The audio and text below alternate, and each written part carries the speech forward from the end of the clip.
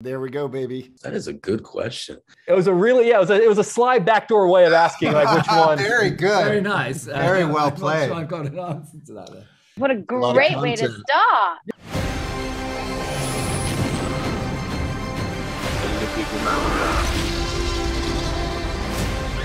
Where we're going, we don't need roads. Guys, I got to tell you, I genuinely absolutely love this. I watched all 10 episodes and it actually inspired me. Wow. I'd never read it before and I actually started reading it. It's incredible, but seriously, the show is fantastic. So thank you for your time. Thank you for watching. watching. Oh my goodness, what a great way to start. Yeah, I think that's a good way I'm going to jump into this. You guys have a really beautiful scene near the end of the series where your characters watch The Godfather on the big screen with a crowd and the camera goes over your face and we get to see everyone's reaction to it. That's just something I just did for the first time a few months ago because they just re-released it for the 50th anniversary because many of us grew up watching it on TV, but seeing it with a crowd, it was magic. It was unbelievable. It was like seeing it for the first time. I was wondering if you guys could tell me about the first time you ever saw The Godfather on the big screen. To be determined for me. I mean, yeah, I was the same. I watched it on TV, and then once DVDs came around, I watched it on DVD. But I watched it the first time really as an adult, not that long ago. I would say maybe 6 years ago. It'd been a long time since I revisited it, and I just couldn't believe how much tension the film still holds, and just what a masterclass in front of the camera and behind the camera. So many of those people went on to become titans of this industry. So it's just such an incredible film and deserves to be celebrated, 50 years later. For sure. Juno, have you had a chance? Have you seen it on the big screen yet? So I grew up, my father's a filmmaker and was a huge, huge fan of the Godfather films. And he had a setup with a projector and a pull down screen. So it wasn't quite the size of a cinema, but I remember being about 14, 15, I think probably when he showed me the first Godfather. And it was this extraordinary moment for me, that scene with Marlon Brando when he's trying not to show how heartbroken he is about the death of his son. And that to me was like a masterclass in acting, that you may go on to do all the studies in the world. And then you watch that scene, you're like, wow, I could have just watched that to show how to portray a bazillion emotions in one given moment. And I remember my dad really talking to me about the lighting of the film and how captivating that was, and how the light almost has its own character in the movie, and also how it changed the way people perceived gangsters and mobsters, and how it wasn't just labeling them with those kind of aggressive titles. It was that they are fathers, they're sons, they're brothers, they're husbands, and they're human. And I think that I couldn't be more thrilled and honored to be a part of something that is celebrating such a groundbreaking piece of film that still, to this day, is a groundbreaking piece of film. It's crazy how good it still is. And Miles, you have such a great line where I think you describe it as like it's a terrifying movie about people you love, which I thought was just absolutely perfect. You mentioned Marlon Brando. I want to talk about the actors who play the actors. The actors who play Al Pacino and Marlon Brando and James Caan, even the guy who plays Robert Redford, like they're just flawless casting choices. I'm curious for you guys, what was that like acting opposite these guys? Because their performances as the actors in The Godfather, like the guy that played Pacino, like I got chills watching him. He was phenomenal. Anthony, yeah. I mean, I think it was a very daunting, both, for the casting director and for the actors to play these people, especially at that, period in time. But, Juno, can certainly speak to this as well. But the first time that we saw Justin Chambers as Brando was, it was incredible. You really felt like you were sitting, almost with the ghost of Brando and in his home, and the set design, everything was so well manicured on this. But I thought all those guys just did such an incredible job, and it's really, it's no easy feat. And I'm sure they were very intimidated to play, Pacino and Brando. But yeah, I think they just knocked it out of the park. Oh God, so do I. The day we first worked with Marlon Brando or Justin, I was literally like a giddy teenage girl. It was actually a bit embarrassing. Do you remember? I was really quite flustered. And then she forgot a line. She added a line. She was like Luca Brasi with her cards. Yeah. Literally, I was completely. I'm such a Brando fan, so I was like, and I think there's this, you watch something like Walk the Line, and people think that Joaquin Phoenix is what Johnny Cash looks like. He doesn't at all. He's just such an extraordinary version of Johnny Cash in that I think these actors being able to capture the essence of these extraordinary talents, people that inspired a lot of us to be doing what we're doing today, is something that I will take my hat off to them forever for it. Because my God, I mean, I just imagine the idea of playing one of my favorite sort of female hero actresses from that time era, and I would be terrified. And I truly was gobsmacked by how you forgot you were watching actors playing actors. You just were in it, It was absolutely flawless. Guys, they're giving me the wrap. I've got 1,000 more questions I wish I could ask you, but seriously, I flew through all 10 episodes in like 48 hours. It's phenomenal. So seriously, thank you. It's so good. I couldn't stop, but I appreciate you taking the time, and guys, it's always a pleasure. And Miles, I'll see you in San Diego in like 2 weeks in person. Right? Yeah, there we go, baby. All right, guys, we'll talk soon. This, one of the most fascinating things about this show is that it's making me look at some of my favorite scenes of all time differently, like through a different prism, sort of with knowledge I didn't have before. What is a scene from The Godfather that you now see the most differently as a result of having done this show? Ooh, I should say that if you're fascinated by like some of the behind the scenes, like Dexter Fletcher, the director for the first few episodes, I love him. He's fantastic. Me too. He suggested that I get the Godfather notebook. Okay. Oh, cool. Which is basically this enormous book that has all of Francis's thoughts written on the sides in his own handwriting. And you see with the kind of anxiety that he was going through day to day, trying to make this film. And, do I have I guess my favorite scene that's come out of all of it is, and it's mythology now, which is the scene where Pacino has to step up because they're wondering about him. Francis has to step up because they're wondering about him. And it's the famous scene where Michael has to step up and he goes and gets the gun, and he has got to shoot Sollozzo and McCluskey in the restaurant. He drops the gun. Oh, it's poetic that it was that scene. It was as if like Mario wrote that entire sequence himself. Right. It was poetic. Patrick, what about you? Did you have one in particular? That sort of changed my perspective because we worked on it from this other perspective. I think it was interesting knowing the scene of Michael and Kay in front of the Gulf and Western when we were shooting that scene. I think it was, I think what was cool about that is knowing how nervous and insecure, Pacino was, that kind of pressure, to do good. You look at Pacino and you go, well, he's Pacino, he's an incredible artist. But, that he was young and nervous and a little naive and green. And so that was definitely like something I found interesting, and I think we did it. It was done so well. Oh, beautifully. It was weird to hear them call him like shrimpish, because I feel like I've met Pacino before, and I don't think of him. That wasn't meant to be a name drop, and I was like, I don't think of him as like it was a name drop, Josh. I'm very sorry. Well, if you're gonna name drop anybody, Pacino is the guy to name drop. So Dan, there's a moment in the finale where both of you guys win the Oscar for best adapted screenplay, and you're at a party and you actually hold up an Oscar at the party. I've always been curious in a moment like that, whose Oscar are you holding? Because are they allowed to make like replica Oscars, or was it actually somebody's? No, I think that, are they allowed to make replica Oscars? That is a good question. It didn't have an engraving on it. I looked at it. I think it was like a recreation. I don't want to get anybody. Maybe the shoulders are at a slightly different angle. Yes, exactly. And then that makes it not an Oscar. Right now, Paramount's going, oh God, why he called us out.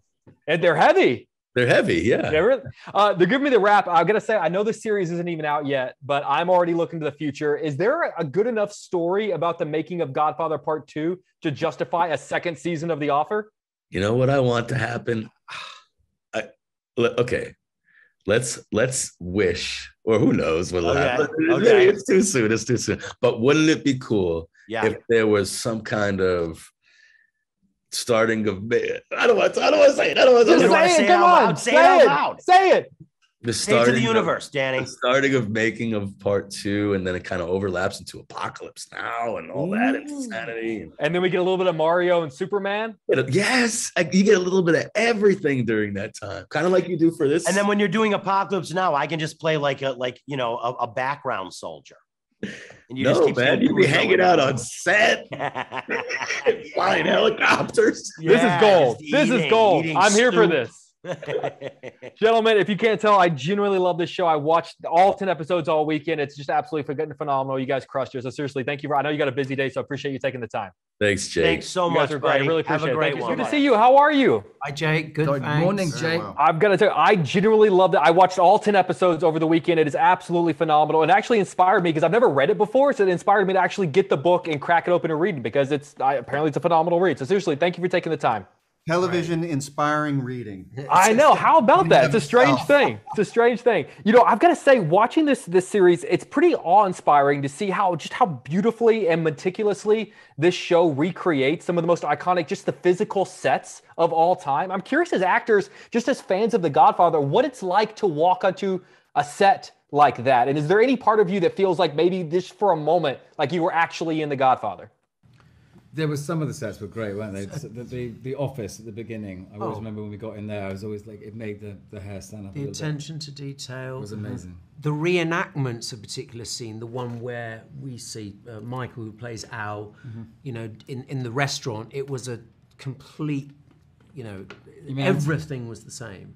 Yeah. The cameras were the same, the floor, the whatever. That was amazing. Yes. And I've always been curious, like Colin, you started a film where you were in the Oval Office, and I've always been curious, like what a Hollywood recreation. I've never been to the Oval Office, but like does that feel real when you're in sets like that? Yeah, absolutely. It's always a little bit of a trip when you walk into an area that you've seen before. If you've not stepped into it, but you've seen before. And so when you walk into those rooms, you sort of have a little bit of a moment of like, oh, this is eerie, and then inevitably a door opens and a grip walks in, and then you see it's not a real room, and the illusion is broken. Yeah, someone in shorts. Yeah, exactly. I don't know if you'd go this, but there was more so than our sets. We actually got to go.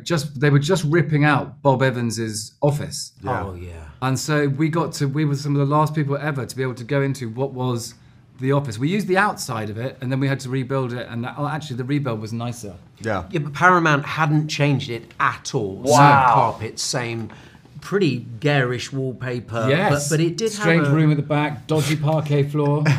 That's right. But it was, but you were like, oh my god, I can't believe I'm in the big man's office. Yeah. And you just think about like the conversations that were had within those walls, and like the deals that went down, and the movies that were birthed there. It's incredible. It's ripped out now. It's ripped out. That's so sad. And I get like property. I get the value of real estate, but that's so sad because I love movie history and stuff like that. Yeah. There's something about his resonance though, right, within Paramount, that they kind of honored him and left it for him. Yes. I love that.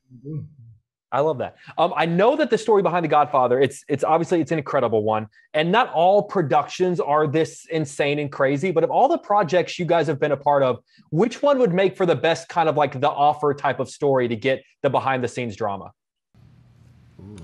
Coronation Street. Well, that's a long one. I don't know. It's everything's. Are you basically asking us which one of the films was the most chaotic?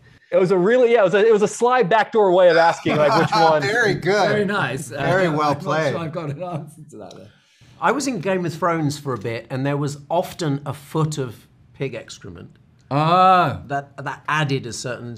That's an episode right there. That's an episode right there. But yeah, good people and nice pigs. I can't think of one off the top of my head, but it tends to be that when all these things happen, that the film ends up being good.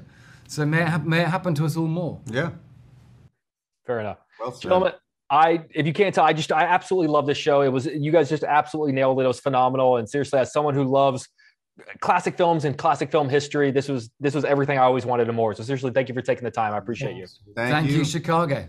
We love you guys. Thank you so much. This might be a stupid question, but I know you worked obviously with Robert Duvall on Gone in 60 Seconds. So did you guys ever get a chance to talk Godfather? Every day I would question him, and I was like, you know, what was it like?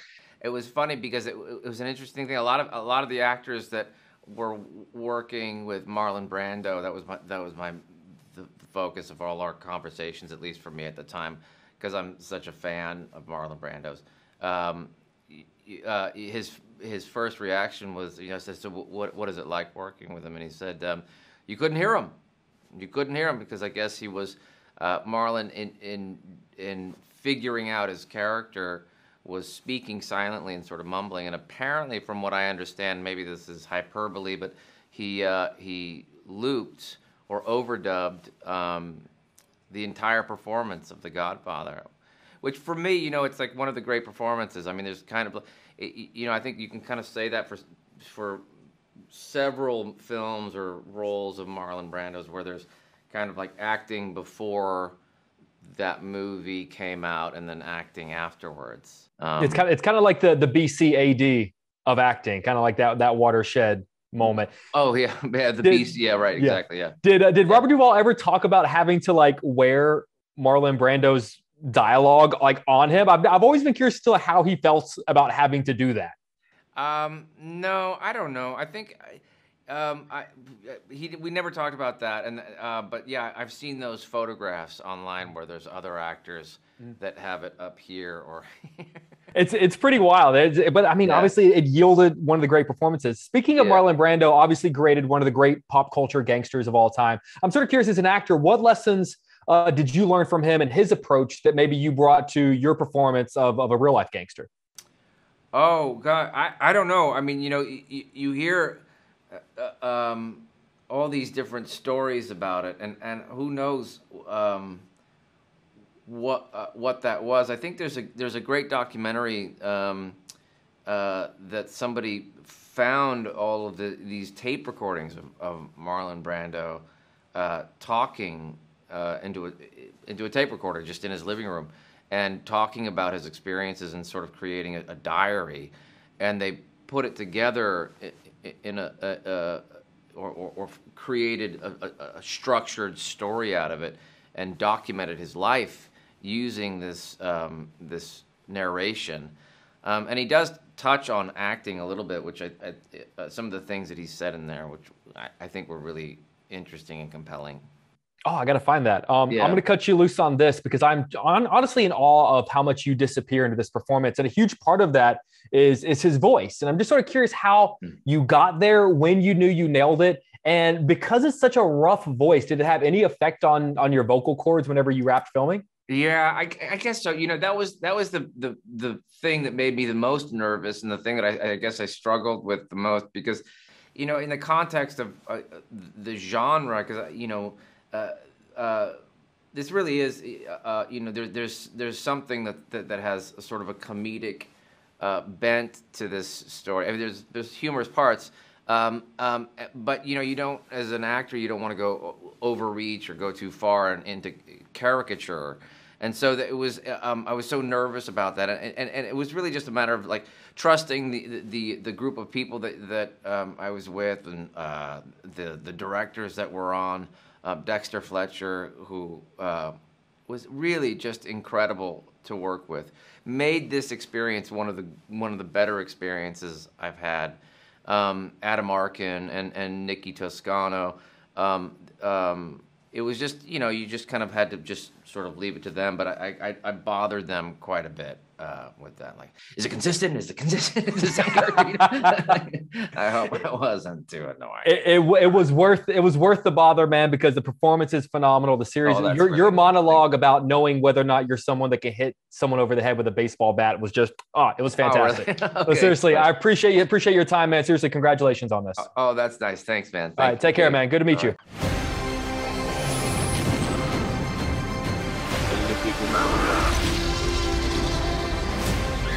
Where we're going, we don't need roads.